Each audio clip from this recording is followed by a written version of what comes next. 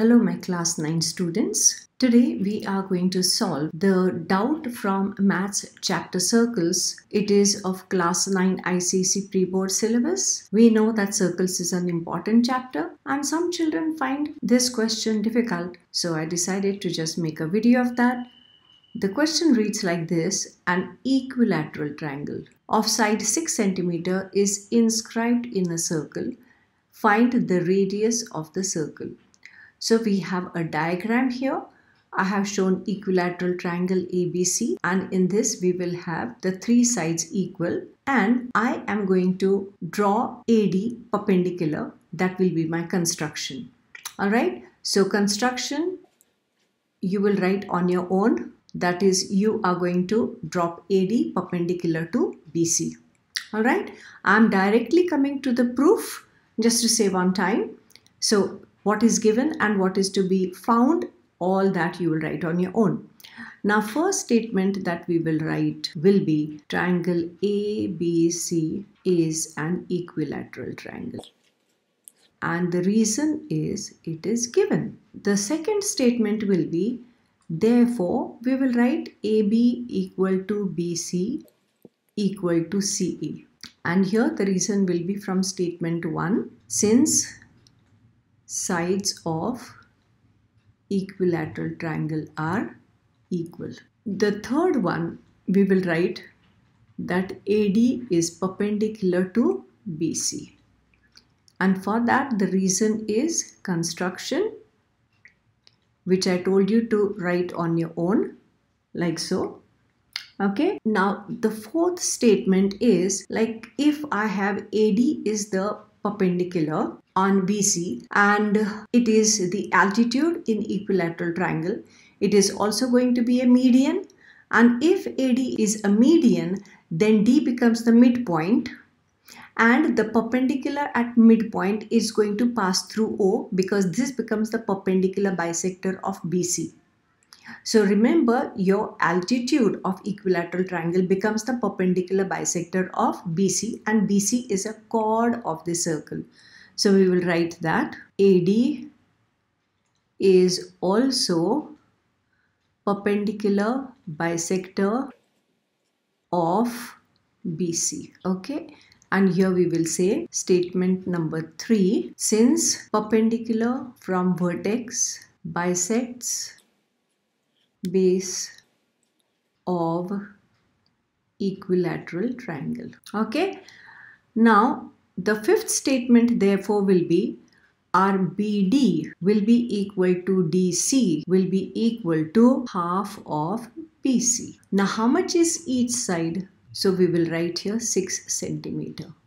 So each one of these BD DC will be half multiplied by 6, which is equal to 3 cm. Okay, and this will be from statement 4. So we will write here 3 cm, here also 3 cm.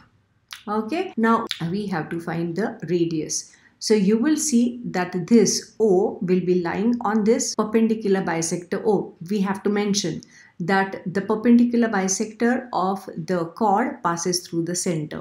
So next statement we have to write is O lies on AD, and this will be from statement 4, and we will say that perpendicular bisector of chord passes through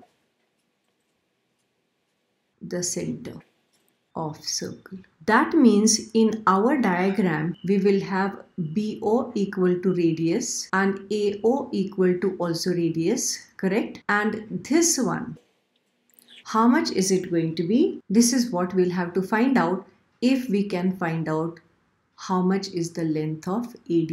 Okay, so for that we are going to look at the triangle, this one. In this triangle, can we find AD? We know that each side is 6 cm.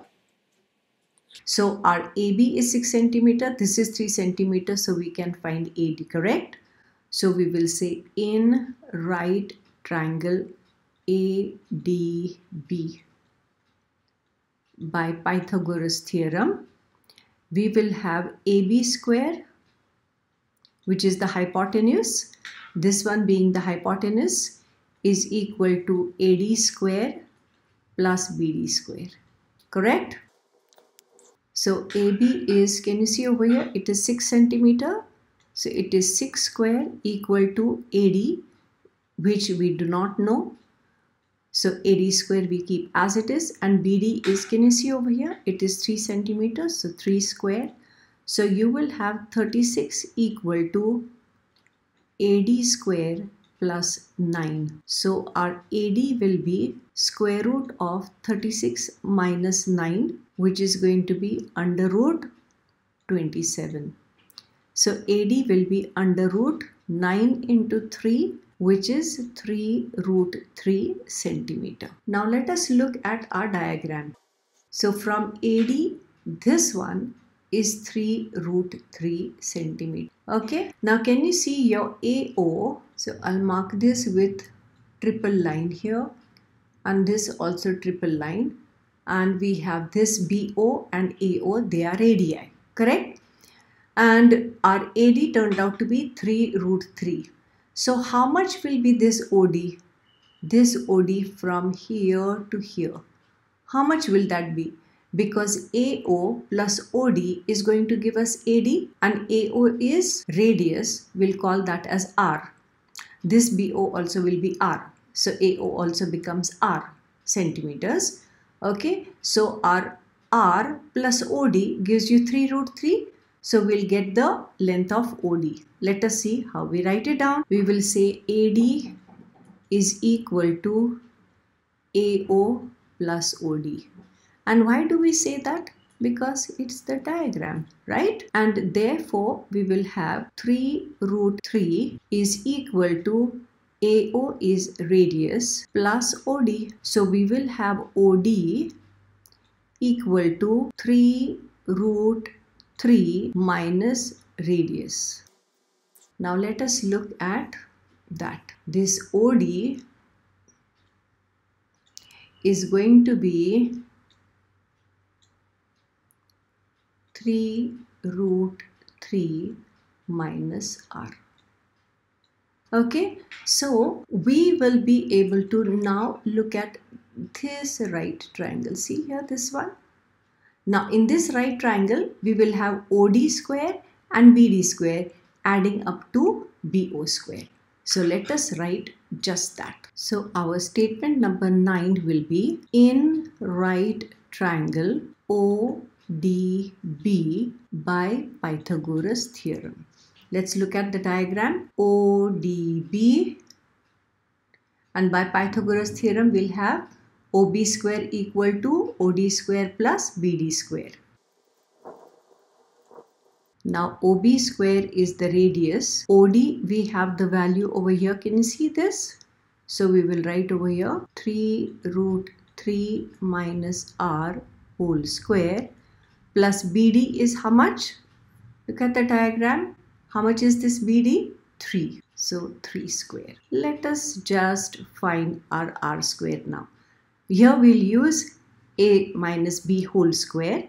So it will be A square, means it will be into 3 minus 2 into 3 root 3 into R plus R square plus 9. So we will have R square getting cancelled here, and we will have 0 equal to 27 minus, this is 2 into 3 gives us 6 root 3 into R plus 9. So we have this 6 root 3 R has come this side. So 6 root 3 R is equal to 27 plus 9, which is 36. And so R will be equal to 36 upon 6 root 3. Now 6 ones and 6 sixes. But can you see this denominator root 3? So we need to rationalize this. And that will give us 6 root 3 upon 3, and then 3 ones and 3 twos. That will give us 2 root 3 centimeter. Now if we want, we can write the value of root 3 as 1.732, and that will give us